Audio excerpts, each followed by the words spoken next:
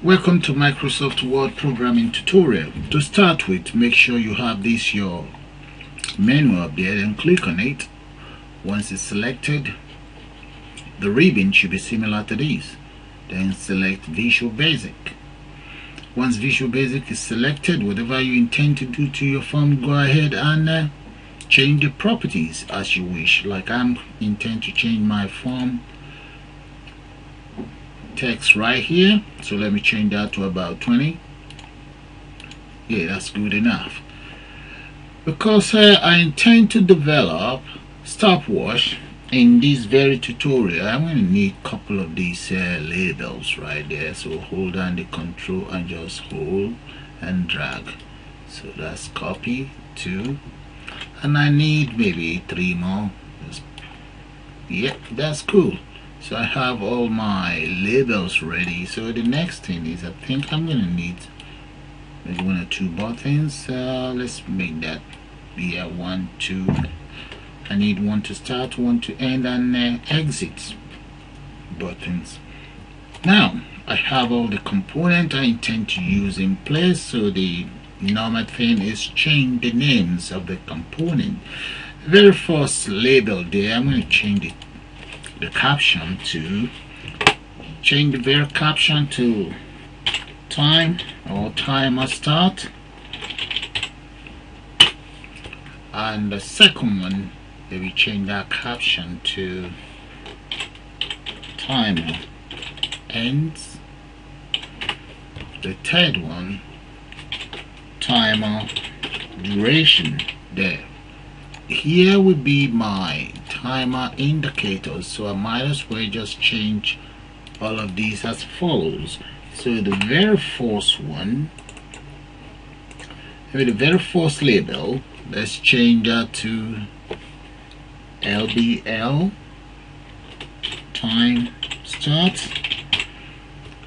That's the very first label, so I might as well delete the content within that label. The second one, I would call that LBL,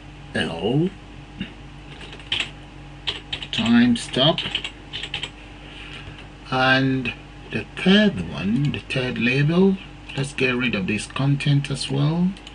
The third label, that will be LBL duration, and there. So now that my labels are ready, there they are, if you guys cannot see it properly. So the next thing I intend to do is maybe change the content in here to, let's just change the caption. The caption should become maybe start timer or start time, and this one would be end or stop time, and this is just an exit button right there. So the usual thing is to be professional about this. Just give it an BTN exit, and this is BTN start time, followed by BTN start time.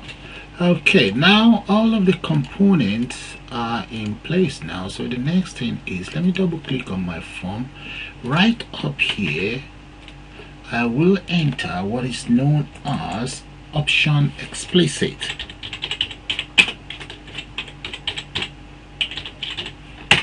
Done. Oh, there's not supposed to be a Y, sorry.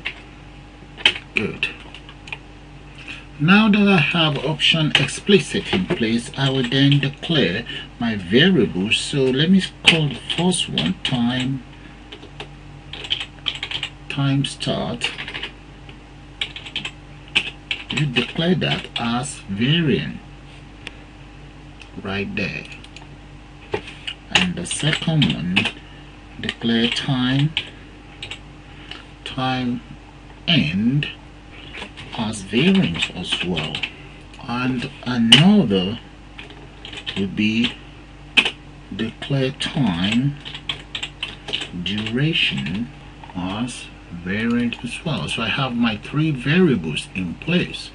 So Now we now double click on this very component here, but before then let me just highlight this component and change border style to something more visible. Right, that's more visible.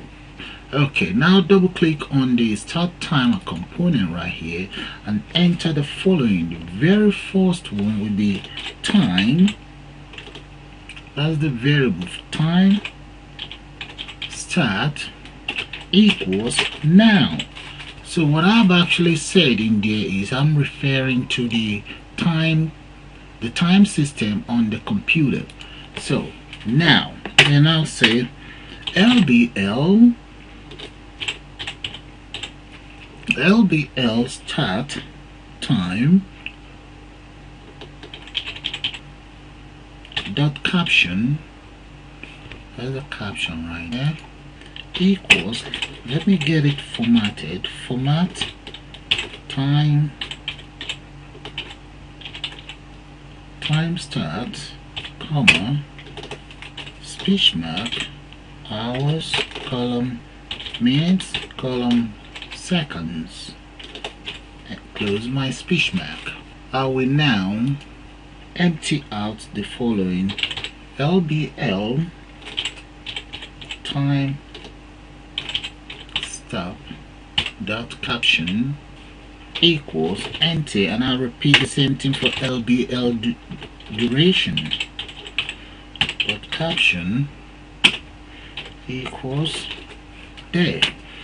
And that is that. So let me just give this a try. So what I'll do is come up here and run the system there. So if I click on this very start timer, that is what I get. So it's looking good.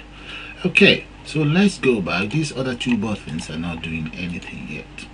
So the next one is to click on my stop timer right here, but just before that let me give my form a name.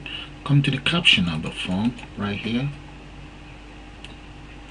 and just give it a name, stopwatch application right there. So now here double click on this, okay, and just say time end, which is the variable right up there, equals now. So which means anytime I click on it. So now I need my time duration equals time end minus time start.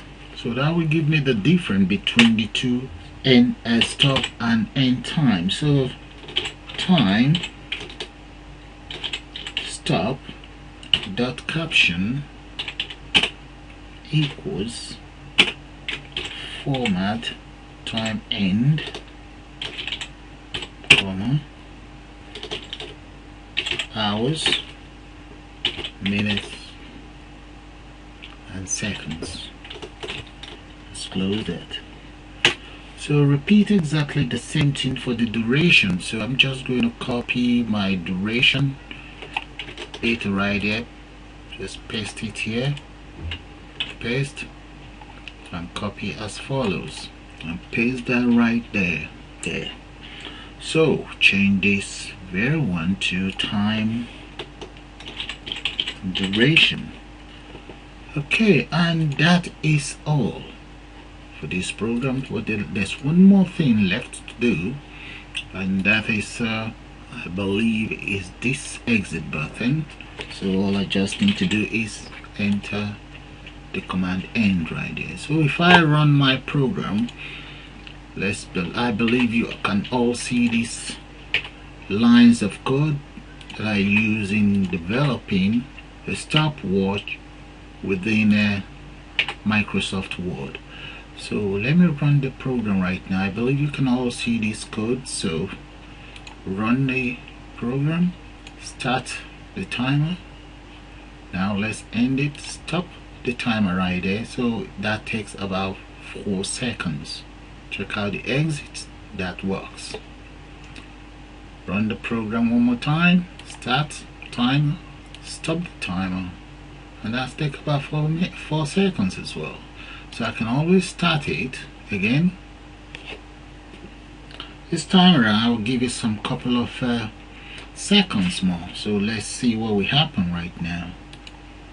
Look at that, that takes me 11 seconds. So I'm just going to call this the end of this tutorial. I suppose you all enjoy it, and thanks for watching.